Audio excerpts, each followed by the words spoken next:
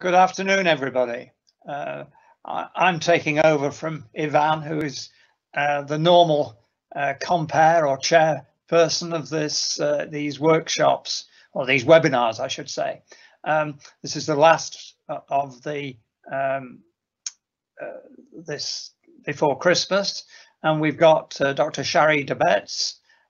Excuse, Shari, my pronunciation of your name. I'm renowned for mispronouncing almost any name, including my own, to talk about this really interesting and important topic as algorithms get more and more publicity, emphasis, generating all sorts of fears. The issue is, how do humans interact with algorithms? How do they understand them? Can our algorithms supersede humans? So that's the topic of Shari's talk. But before we get into the substance of the afternoon, I'd like to talk very briefly about the CMAF, the Centre for Marketing Analytics and Forecasting. As you can see, we've got a variety of people with a variety of interests, from the supply chain, which is possibly the particular area we've focused on, including statisticians and two new people joining the centre in Anna Srognis, again a mispronunciation. I'm certainly not going to attempt Marty's pronunciation of his second name.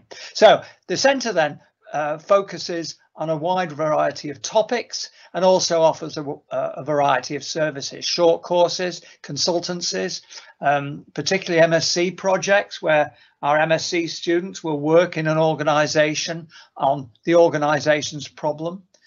We've been involved with quite extensively with software developments and, of course, PhD projects. We also have a knowledge transfer partnership, and these are interesting government-supported interventions in companies. We've got one going ahead with Jaguar Land Rover at present. So wide expertise, a wide range of services. These webinars have been going on pretty much, I can't remember whether they predate COVID. It's hard to recall, isn't it, the times before COVID. But we've now got 6 planned for the spring term. That will be a nice thing to look forward to. You can see the topics there, a wide variety of topics, some technical, but mostly focused on organizational experiences in forecasting, including, for example, some issues concerning machine learning, the Internet of Things from Kai Hoberg from the Kuhne School in Hamburg. So hopefully you can join us. So you can get the details of this and from the website. Okay.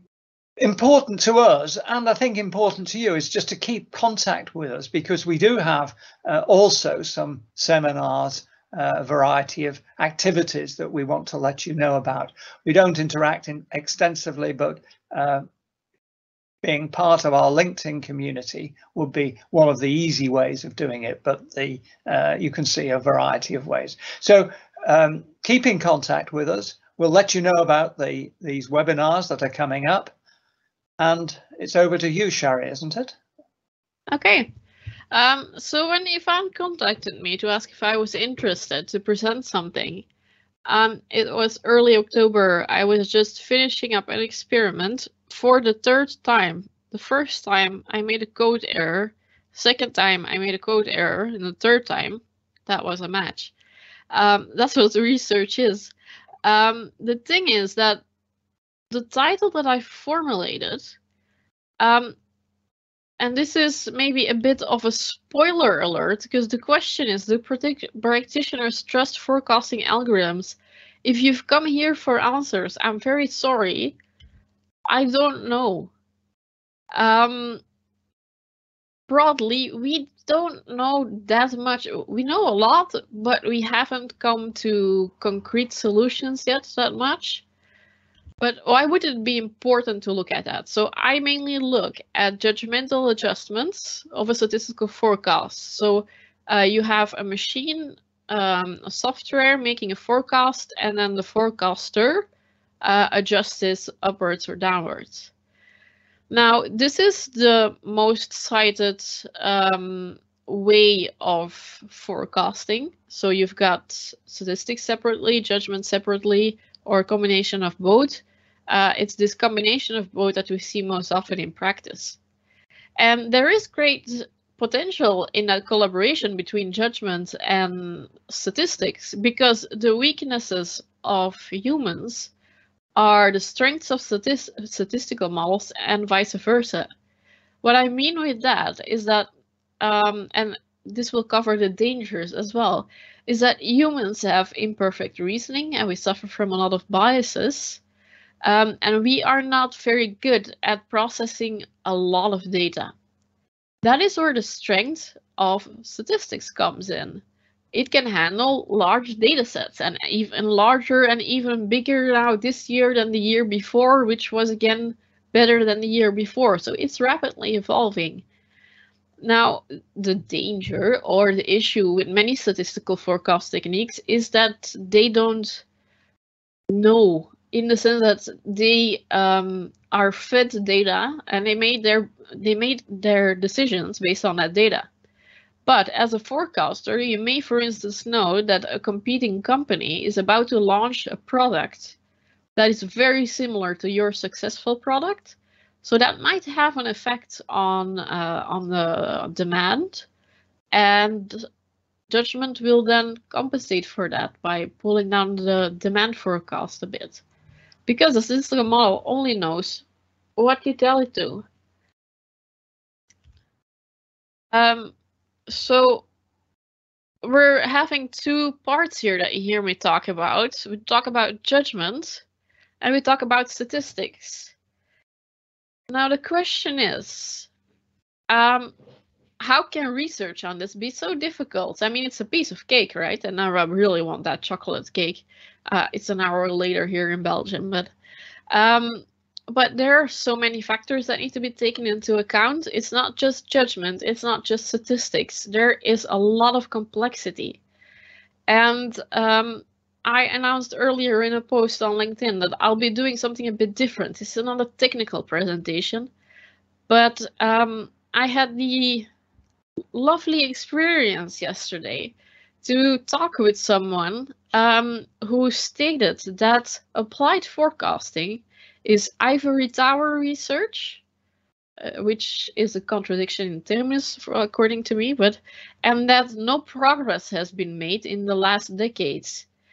And I want to show, yes, progress has been made in the sense that things have been ruled out and we have gained successful insights into empirical data sets. But it is such a complex problem and such a complex world that we measure everything in, that it's just not possible to take everything into account. And most of research is not, not these big revelations. If you hear a big revelation on, read it in the newspaper, it's usually not really true or taken completely out of context. Research is about incremental steps, starting at the basics and looking into that. So if we dissect the title a bit, I've used all the colors of the rainbow. So human versus machine, do practitioners trust forecasting algorithms? Each element of that seemingly easy or simple question has several sub-elements.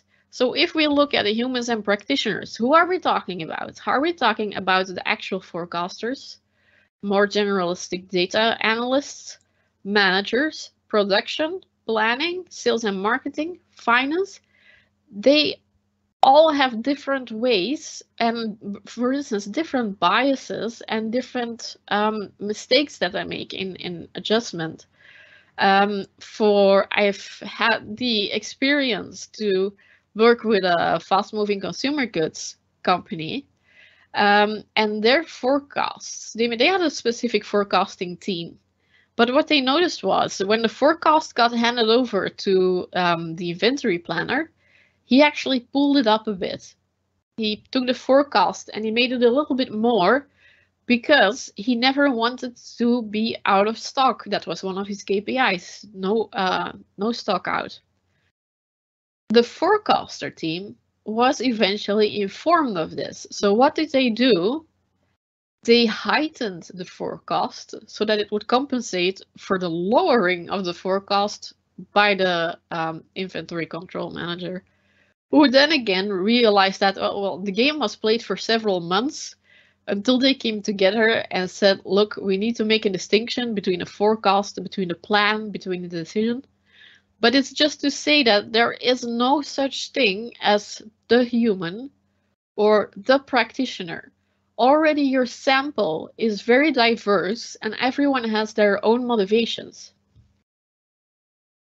If you look at machine, I'm talking about statistical models, but those can be simple or complex. It often depends on the sector or the size of the company. If they have a dedicated team of analysts who are really good with the models or not. And there I want to note that I did a survey with about 100 companies, and we asked them, do you use simple models or complex models? And they all said complex. We were a bit surprised by that, so we followed up and asked, what model do you use? Oh, Holt-Winter's regression. Well, if you would say that in academia, that would be one of the simple models. But for the practitioner, a simple model was the naive model, same forecast as last time. And so there is a bit of a difference between what is interpreted as simple and what is interpreted as complex in academia versus the majority of practice. There are outliers, of course. Then it's also the quality of the machine. What do we value most? Do we look at accuracy or usability?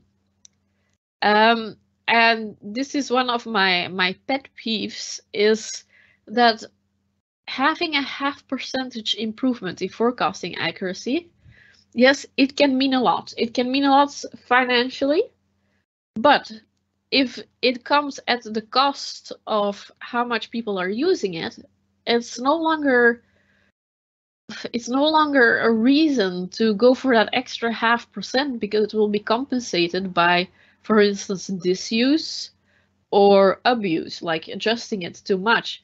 Because people think for complex models often, if they don't understand it, and they don't know what's going on, that's called the black box effect. And I've heard that being said several times, like, yeah, I just input the data, I press run model, and something comes out of it, but I don't really know what happens, which factors are taken into account. And so I tend to use my own judgment, compare it with the statistical forecast, and make an adjustment. And that's what happens a lot. So the question is also, in your research, do you stress accuracy? And there are plenty of accuracy measures out there. That's a whole subfield in itself with discussions on the best measure. Or do you focus on, is it still interpretable? Is it still transparent enough that people will want to use it or want to trust it? Why do we mention the word trust? Well, trust is supposed to increased trust means increased intention to use, and it's supposed that intention to use will lead to the actual behavior. A behavior can be use, abuse, or disuse. It can also lead to a certain preference or a certain attitude towards judgment or towards models. If I talk about forecasting, what kind of forecasting are we talking about? Demands, sales? Are we talking about planning, which might be something different? Scheduling? Is the forecast being made to formulate decisions? What are the implications of the forecast? So management decisions or setting KPIs or setting targets. And there the motivational biases come into account, because if it's determined for making KPIs, then you would tend to lower your forecast a bit, because then it will be easier to actually get that KPI. And then, of course, there's the word algorithms. And what you see a lot in papers is the tendency to use all these terms interchangeably, although they are not exactly the same. Some of us say algorithm, some of us talk about the broader field of automation, and there's AI, computer models, statistical models, software. Maybe the terminology has an effect as well. So we need to clear that up as well. So in sum, this is a horrible slide, but it's to show you how many variables there are that need to be investigated before we can provide really a full picture and a full answer to the question, do practitioners trust forecasting algorithms? We have to think about our sample, about the context, about what we are exactly investigating, and what the outcome is. And now I am going to do something that is, I think, going a bit against the grain. I'm going to talk to you about studies that I have performed over the last years that did not succeed. It was together with master thesis students of the Open University Netherlands who did their utmost best, but they ran into a lot of specific problems. The first study was in the social sector. So there was this guy who was a social worker, and there was a lot of automation, and he found, well, maybe there's some sort of tension between the humanity aspect, or the human aspect of the social sector versus the rigidity of automation or algorithms. And his hypothesis was that people from the social sector would like algorithms less. So in the pilot that we did, the main feedback that he got is, I do not want to participate because I don't understand the word algorithm. So we brainstormed about that, and we came up with computer model as a sort of replacement. It's not perfect, but it's more understandable. In the actual study, the feedback that we got the most was, I don't want to participate because I don't work with computer models. However, they were selected by communication with management as those teams that work with computer models. So there was still some unclarity going on there, and basically it was an awesome thesis that the student wrote up, but for every single hypothesis he had to say not significant, not enough statistical power. So the terminology is really important to get right. People are scared by the word algorithms. They immediately think of, I don't know, the Google super complex algorithm or something. So there's a bit of holding back there, which is the first challenge in this type of research. Then I had someone who was a lawyer, and he looked and said, well, lawyers are generally a little bit more risk averse.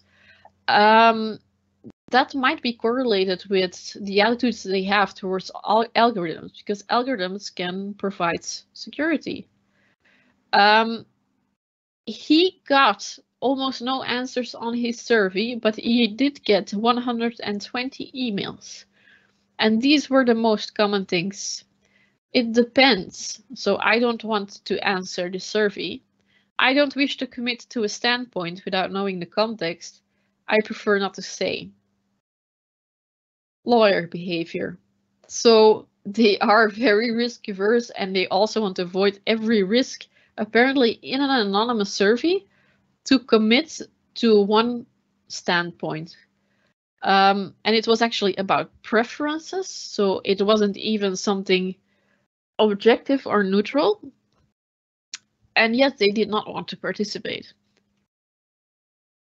The third study was in the military sector, and this was very interesting. The guy I worked with By the way, they're all adults doing university degrees in evening school. So that's why they are also full-time lawyers or soldiers. In the military, you give away a lot of your data, and a lot of things are tracked to do soldier profiling. And they do that to assign you to the most suited job and most suited geographical location around the world. He did interviews, he did a qualitative study, and the general answer really was, I don't have a choice, do I? So because there is such a strong hierarchy in a military organization, they felt like they couldn't really say no to the use of algorithms on their data, and they didn't like that, so they didn't like algorithms. Lastly, we did a government project, actually with the tax office of an unnamed country, where they have automatic selection of tax submissions that the computer detects as being a little bit suspicious, and then it needs to be checked by the human.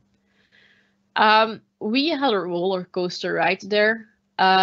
They said at first you can have the data, no problem. Then they said, no, you cannot have the data. And then they said, okay, you can have the data. No, you can't have the data. That's where we're momentarily stuck at for the past 8 months, just getting access to the data of the government. So access to good empirical data is another challenge. And I've used a bit of the Pixar movie to express the feelings associated with all these studies that we set up and that did not really succeed because we encountered so many problems. But what do we know? We know that there is something called algorithm aversion and something called algorithm appreciation. I think we can all relate to algorithm aversion. Imagine that you're making a Word document and you are inserting a picture and everything is in your text jumping one way or another, and it's not being logical at all, or it gives errors that are not logical at all. We all have that moment where we want to take our laptop or our computer and just throw it out the window. That is because we expect algorithms to be perfect. So we have a sort of perfection scheme in our mind that accounts for everything that is automated. We expect it to behave rationally and consistently and logically. We don't have that expectation of humans, though. We know that humans are flawed, so we are much harsher towards algorithms. Now, algorithm appreciation has also been found where people actually selected the algorithm as their preference. But the question is, are these two studies really comparable? And where they are comparable, are they not more the same than that they are different? Well, allow me to explain. So algorithm aversion essentially means that if you see an algorithm perform an error, which happens, I mean, the data isn't perfect, the data is noisy, your forecast will never be accurate. You will never have a 0% error rate. But if we see those faulty performances, we are quick in abandoning the algorithm. And so in the setup of Dietvorst, that led to a preference of judgment over a preference of the algorithm, because they saw it make mistakes and they lost all trust. If you look at a paper on appreciation, they got a choice between algorithms and judgment, and they had algorithm as a main choice, so they liked algorithms. It's appreciation. But bear with me now, because you see that I've blanked out two things. That is the exact same thing that they found in the Dietvorst paper, but in the Dietvorst paper, it's sort of like a side note or maybe even just a footnote. Initially, people were also given the choice between trusting an algorithm or trusting judgment, and they also indicated algorithm as a main choice. It is only after seeing it perform that we abandon it. Similarly, if we look at the appreciation paper by Logg, they also gave feedback after the choice was made, and there was more adjustment in the algorithm category than there was adjustment in the judgmental category. So if we kind of draw a comparison there, they were also harsher towards the algorithm because they were adopting it more than they were towards the judgmental choice. Even if they selected algorithms initially, they are still harsher towards the algorithm than the judgment. So if we compare bullet points, it's just a matter of focus, right? The aversion paper focuses on what happens if people get feedback about algorithms, while the appreciation paper looks at what is the choice. But they all have the same process essentially. Now there are some differences in it. First of all, in the aversion paper, people had to choose between their own judgment and that of a statistical model. In the appreciation paper, they chose between someone else's judgment and the statistical model. The type of task also differed. So the algorithm aversion task was a bit more complex. It was a multiple Q prediction task. So given this many factors with this input, what would be your prediction? While in the appreciation paper, it was a simple estimation task. To give an example, they showed people a picture of a person and they asked them to either choose someone else's judgment on this or to use a statistical model on this. It's not a difficult task, it's a simple estimation task. How tall is someone? But those are two very different types of tasks, and also own judgment versus others' judgment can really make a difference. So we wondered, what about forecasting tasks, the ones we so often work with, so like time series tasks? So we performed an experiment, and these are the things that we varied. So we had the name, because we wanted to look at the whole terminology thing, as either correctly labeled as being a judgmental function or a statistical model, or wrongly labeled, where we got the exact same graphs, but in the legend we flipped the two words around. Then there was also a group that got no feedback, and a group that got feedback, but only in the first half of the trials, because we were curious if there would be a transfer effect from that feedback. Now what we found, it looked a bit like this. So the gray line is a sales history period that we simulated. Then we have the statistical forecast, which was a simple exponential smoothing model. And then we had the judgmental forecast. And this was a pilot study that we did where we had people making 20 judgments per series, which is great that they wanted to do that. And they've actually done it pretty well. So you see at the bottom of this graph, there's a slider between judgmental forecast and statistical forecast.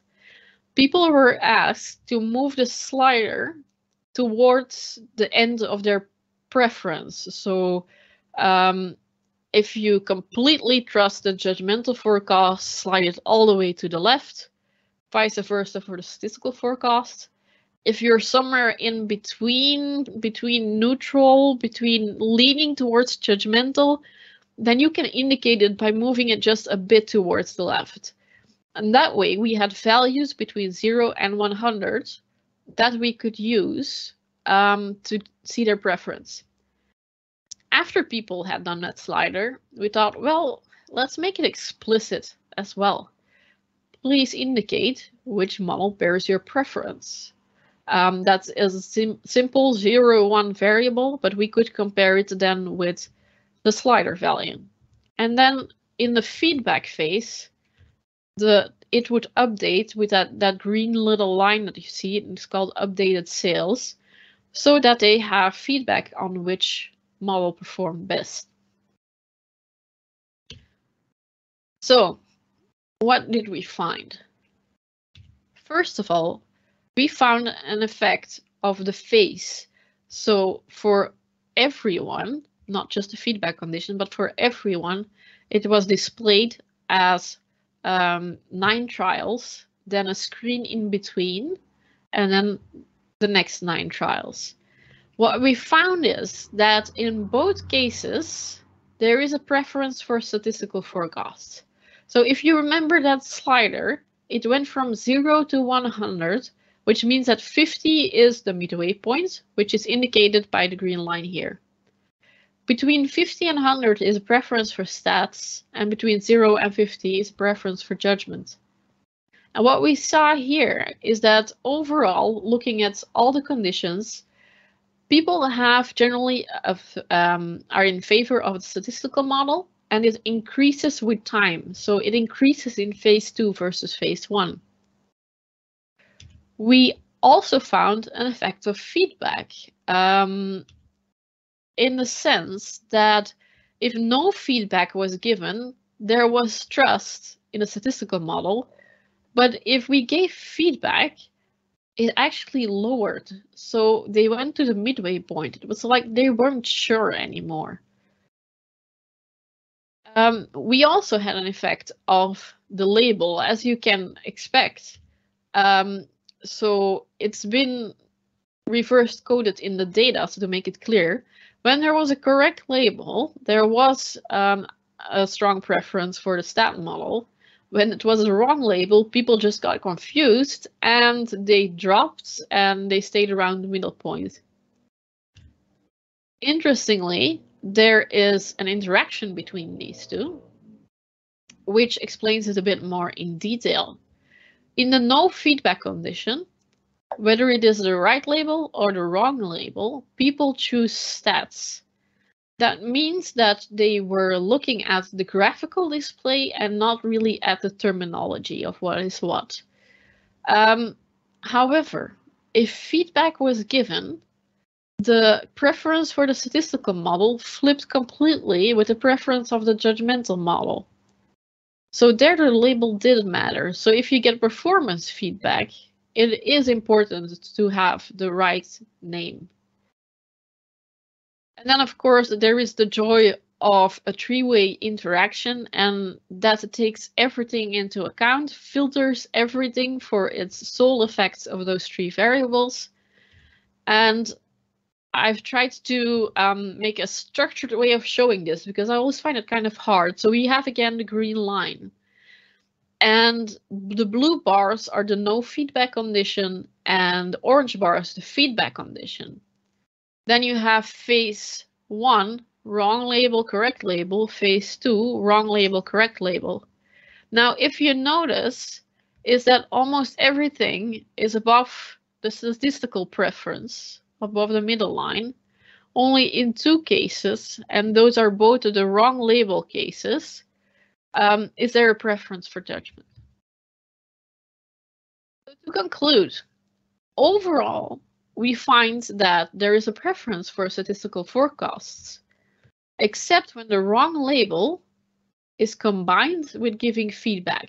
So that seems to just confuse people, basically, as what is going on.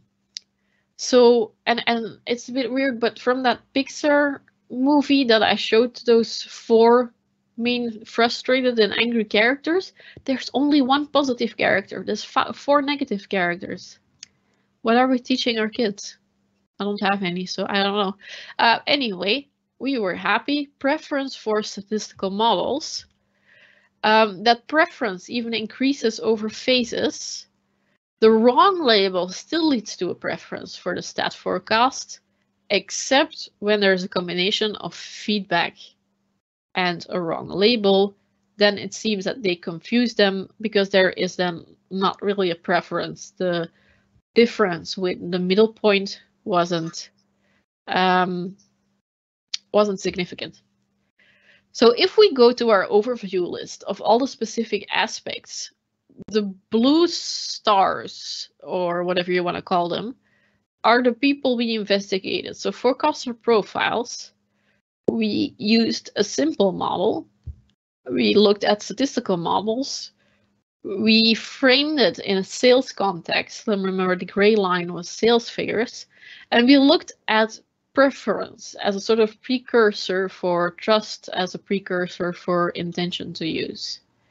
As you can see, a lot is left, which is good news for us because we've got a lot left to do.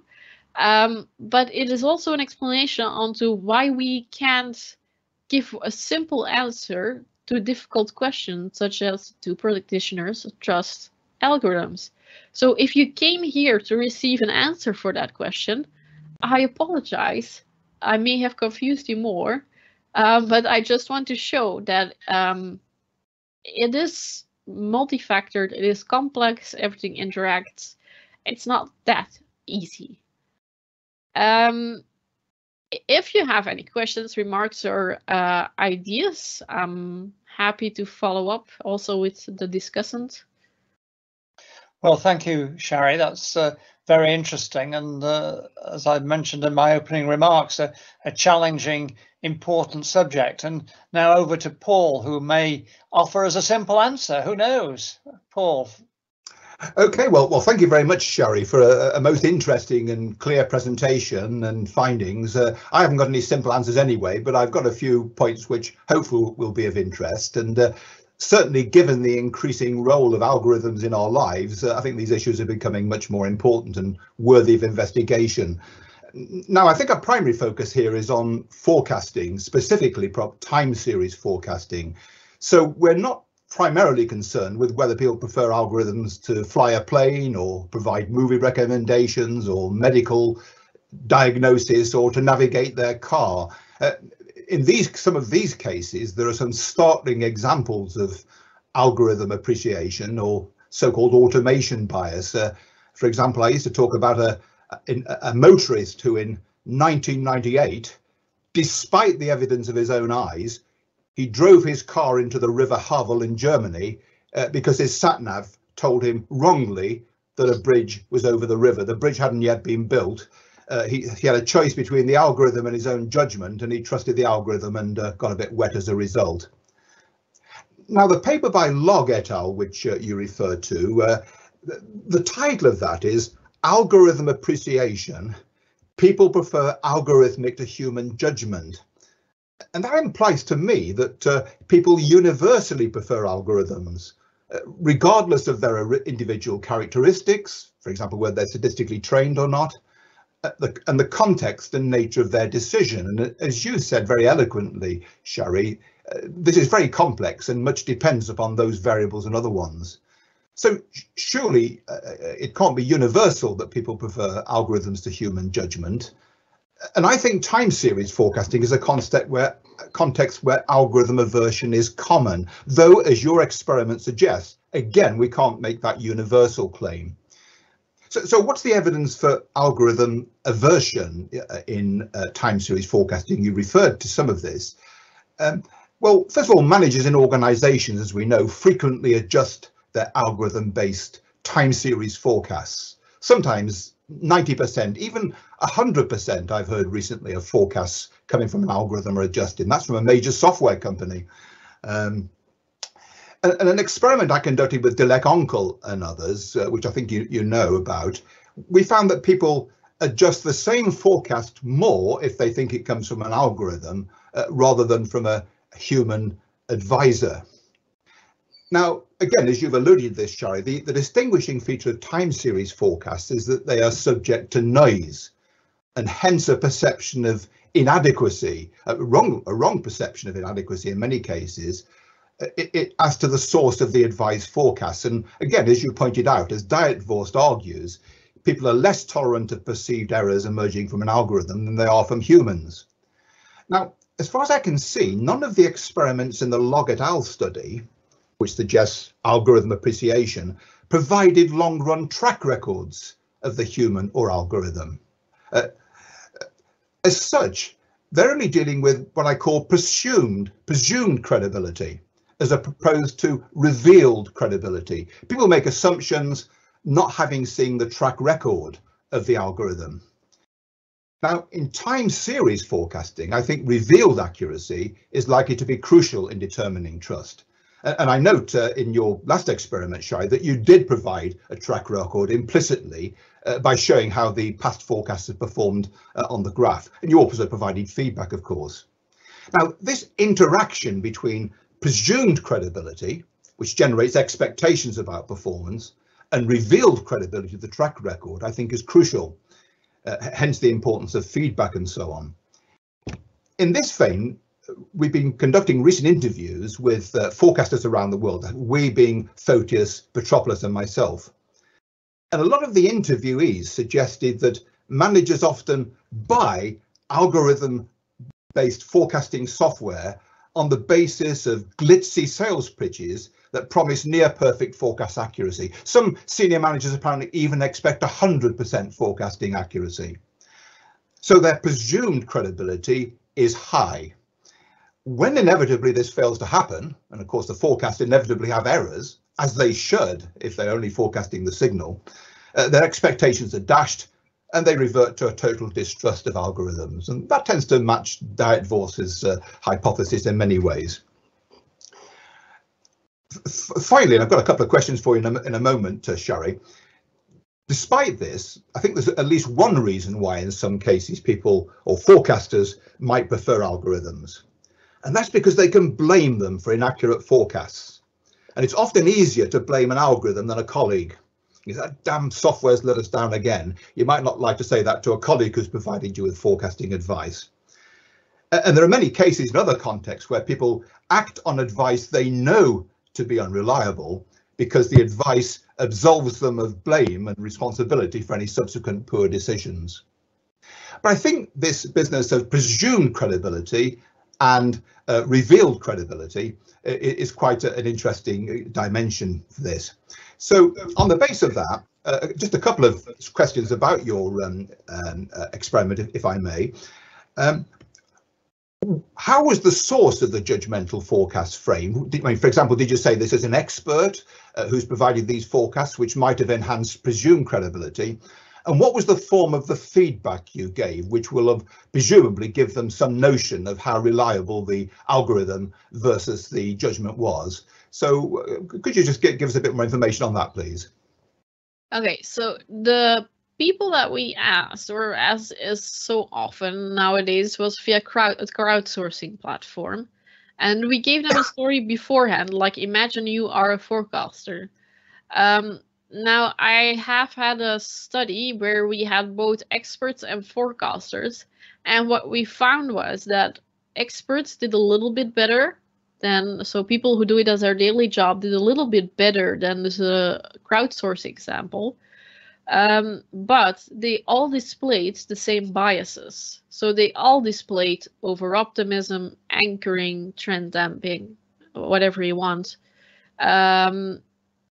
So in that sense, well, we turn to crowdsourcing platforms because it's also very hard to reach the actual forecasting experts.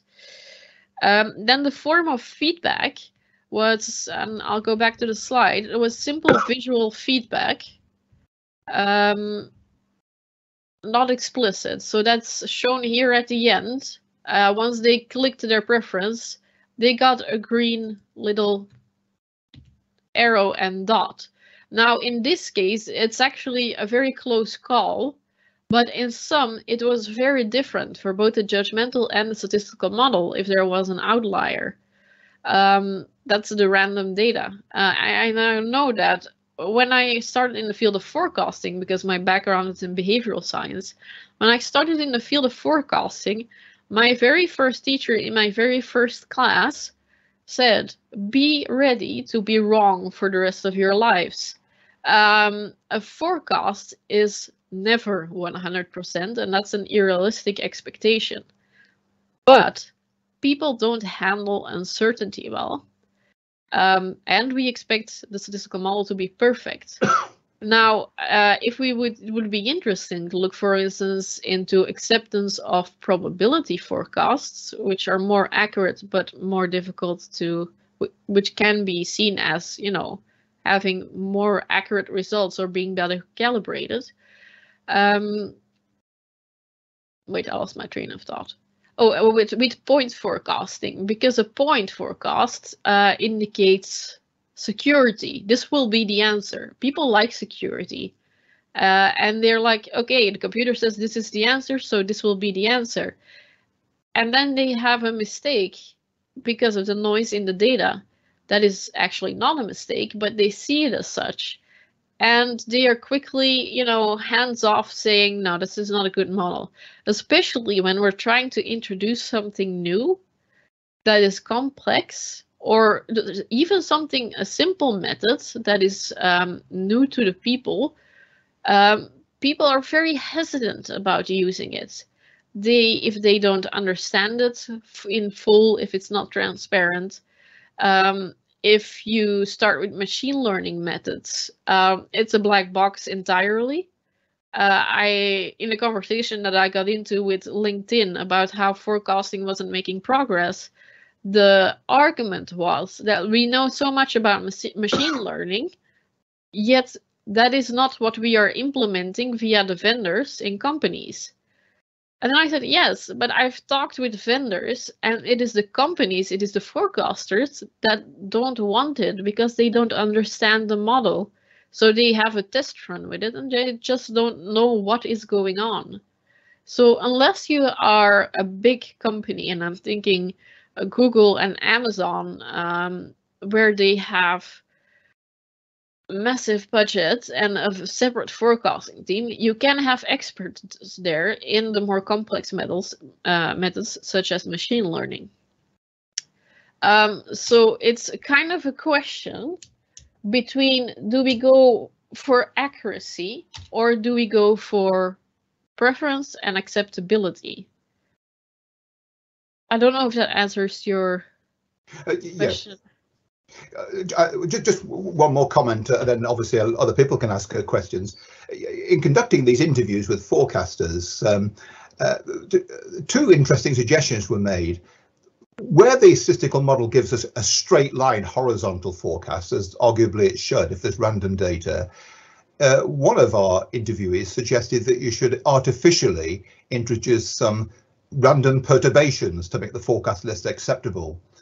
In a similar vein, we know that people don't like very wide prediction intervals. They don't trust them, they discount them. So somebody again suggests that you should, inverted commas, dishonestly present a narrower prediction interval than is correct. At least then people are more likely to recognize that some uncertainty associated with the forecast, even though strictly speaking you're presenting a dishonest version of the true level of uncertainty they're facing. So given your comment there about the trade-off between accuracy and acceptability, those two devices might be worth exploring, I think. Yes, absolutely. I just want to say that replication of noise is one of the other biases we published about in that experts and novices paper. And it is something that I have been using in class as well. So I hand out exercise sheets beforehand. And it's quite funny how people continue to do that. So I generate series with a certain level of noise, low noise, medium noise, high noise, but all with the same signal, just a simple, straightforward, either upward or downward or flat regression line. And people, when asked to make the next 5 forecasts, they don't follow that line. What they do is like you said, they will basically replicate the noise. But that is not logical because noise is noise and it's not predictable. That's the reason you should follow the signal. But it is a very typical mistake. And I've done that in several classes, I think in total with over 100 people. And there was not one person who did the straight line thing. They all started replicating the noise patterns. It's, of course, it's great if an exercise like that works in class. And yes, this again a sign of uncertainty, saying we would prefer smaller intervals to wider intervals. But there again, smaller intervals have the risk of not including the actual value, which is again an error, which will again lead to distrust. So it's the uncertainty of people and the uncomfortableness with it, combined with things like replicating noise and the specific biases that make it all quite hard to look into. We've got one or two questions really on the same sort of theme, which are concerned with increasing trust in models. You've made the point that models typically eliminate noise, so one way of increasing trust and decreasing accuracy is to add noise in. But there are other features, and so somebody asked about what's the pushback from the various stakeholders to accepting a particular model. You know, we find ourselves in a situation where, at least even in demand planning, never mind some of the other areas that Paul mentioned,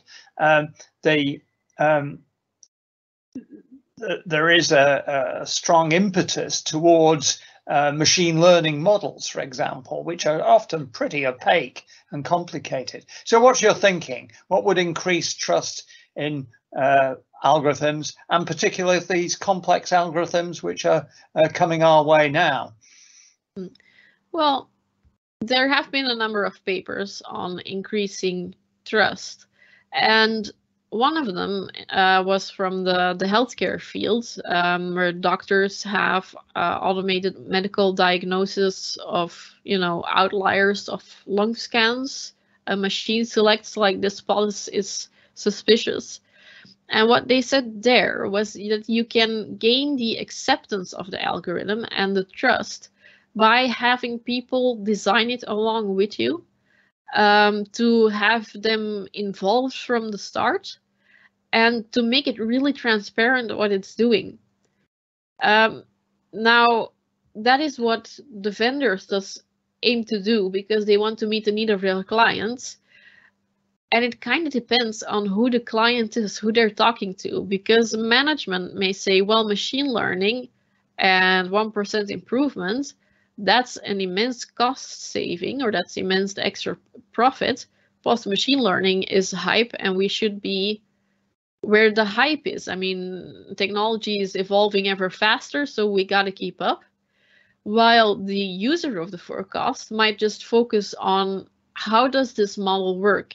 And if we can involve them in a very close way, as is being done in our field, in the design of the forecast model, or to give more explanation about the principles of machine learning, that might help.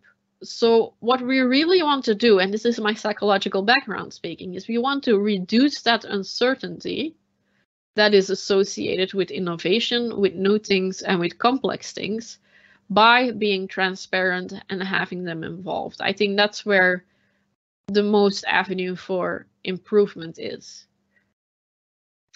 Thanks, Shari. Let me just finish off then, since we're running out of time, with a question to both you and Paul. A very broad question. You've already touched on one element of it. What, in your experience, are the most common errors? Well, you've already mentioned adding noise to the situation. What are other common errors that you see, Shari and Paul? Well, one I see a lot is over-optimism. So people doing upwards adjustments. I have seen that especially in project management, but also in supply chain forecasting. There are several biases, you know, taking too much value of that last data point. For instance, the slide that is presented here, it's clearly a downward trend here, but there is one up. So people tend to use that last data point as an anchor for their next one, they're not going to put it here, which would be actually sensible if this would be a continuous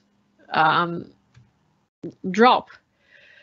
There are many other biases, too much to discuss here because I can't talk about this for hours.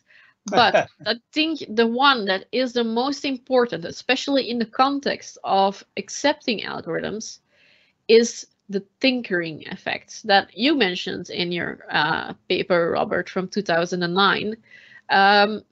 And also the illusion of control effects. They're both the same. It's the fact that forecasters make small adjustments to the forecast model output for a variety of reasons. They want to play their role. They want to be their role. I mean, if you just have to press a button and accept the forecast output, then who are you? People seek feedback about their performance. So there again, they are just performing for the sake of performance and adjusting to let people know, hey, look, I am valuable here and I'm doing my work. But the problem is, the problem is that those are adjustments usually not based on extra knowledge people have, but on the bias of illusion of control and just wanting to shift it a little bit up or a little bit down, but it generally harms accuracy. And Paul, final comment? Yes, I think in addition to what Shari said, and I agree with all of what she's just said, I think the confusion of forecasts with targets, budgets, plans, decisions is a major reason why people adjust the forecast from algorithms. But worse still, they often don't adjust the output of algorithms. They get inside them, play around with the parameters until they get the forecast they want or the value they want, and then they blame the algorithm if that forecast is inaccurate, despite having manipulated and fiddled it to meet what they always want. And I think that's quite a common experience that we've seen. So I think actually separating the forecast from all these other things like targets and decisions and so on is something that needs to be done much more widely. Well, thank you, Paul, and thank you very much, Shari, for putting a very interesting presentation with so many issues which are essentially unresolved. And we all hope from the centre to see you at it's the 14th of January meeting, I think. So please keep an eye on that next meeting. Goodbye, and all the best for the new year. Same to you. Thank you very much. Thank you. See you all. Bye.